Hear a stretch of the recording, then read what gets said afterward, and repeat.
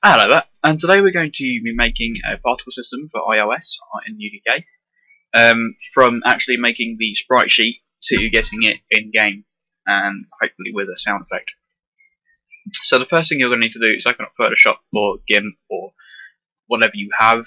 I'm going to do it in Photoshop because I know it quite well, so if you don't have Photoshop there's a trial available, I believe. Alright, so you want to open and start a new file, and we're going to make it 1024 by 1024, nice and power of 2. Okay, I'm going to go ahead and fill the background with black and make a new layer. Basically, you put the background in black and then you put your particles on top of that black layer, because on UDK it will remove all of the black in it.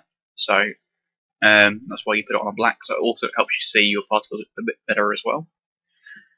Now, because we're making a sprite sheet, we need to divide this up a little bit. Now, thankfully, Photoshop has these rulers. Now, you can enable these by going to View and then Rulers or Control R. And to make some rulers, you just make sure you're on transform mode and just click and drag across, and it will snap to the middle. And snap to the middle. There we go. And basically, we need one again in the middle of these, but unfortunately it won't snap to those, so it's a bit of guesswork. I mean, you can zoom in and get it perfect, but each notch there is in increment of 10, 20, 30, 40, is increment of 10, so we're just about there. You haven't got to get it that exact, it's just a guideline kind of thing. It doesn't hurt to get it exact at all. 7, 6, 8 will be the next number. So that's about there. And we do the same going down.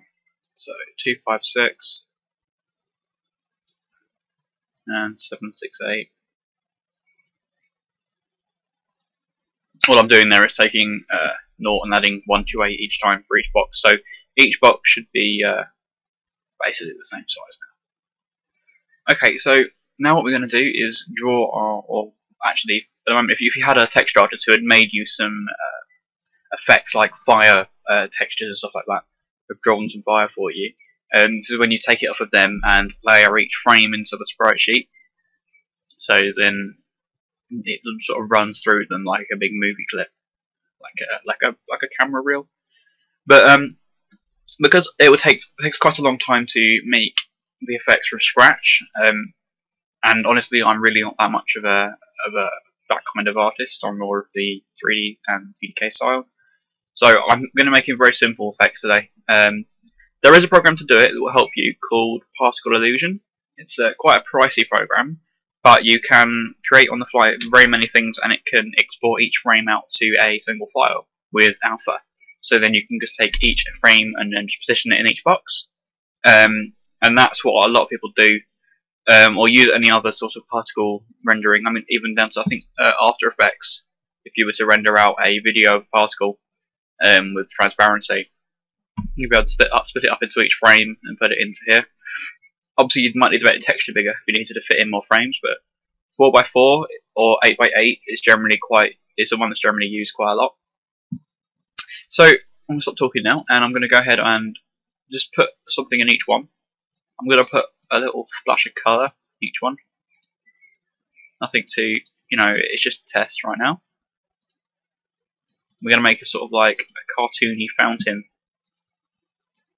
It looks pretty good as well once you get it into UDK.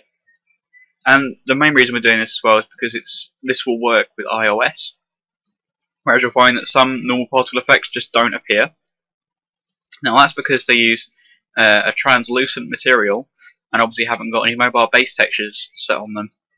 So you basically need to have an additive material which uses a mobile base texture and a mobile emissive texture, which are both the same thing in our case, and to tick two-sided, and that's how you'd set the material up. Now, unfortunately, quite a lot of the stuff that you can normally do in the material node editor, the graph node, so you can like add and multiply and blur, stuff like that. You can't do that on iOS, unfortunately, or you can, but you have to auto flatten it down, and it more or less destroys what you've made most of the time. Because if you wanted like a texture panning thing, if you had a texture panner on the mobile graph node, it would then not show up panning because it just flattens it down into one image. So if we need something like panning, you'd use text transform, which is one of the mobile options. So we find that in our studio that it's annoying sometimes when we can't do things like we would on PC. Okay then, so I've got my layer there, and as you can see, it's just a black layer behind it, it's just on there. And if you wanted to, you could see that these aren't doing anything because you can move them out of the way, just lined up nicely. I'm going to go ahead and save this. Make a new folder. Call it dot shower.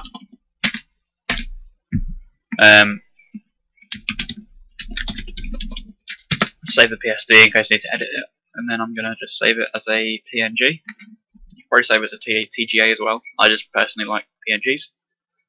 We don't need transparency because we've got the black background.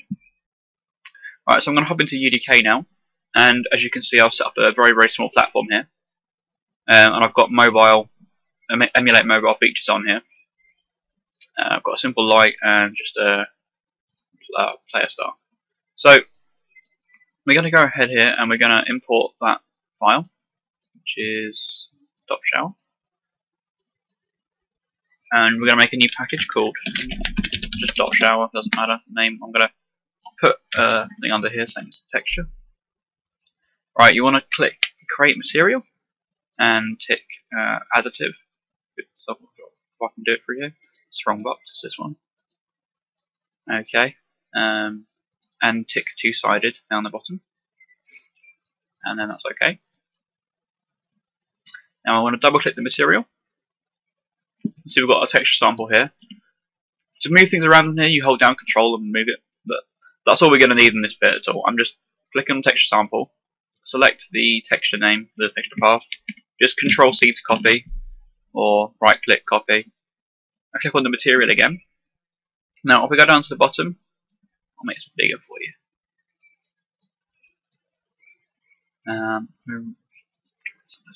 Right, there we go. So first we want to paste it into the mobile base texture. Press enter, and that comes up there. See, it's not quite what we need. It's dark on the back. So we're gonna again add it on the mobile emissive texture, and you can see it's now just as bright on both sides. So that's the whole material set up and done. So that's our particle material. Now we just tick and then close that out. It's going to save this file.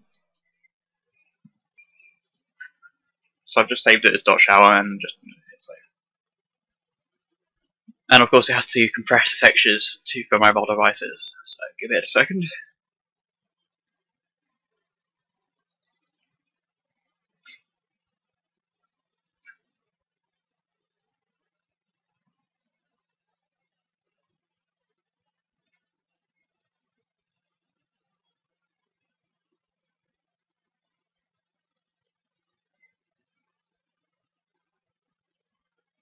Okay, there we go.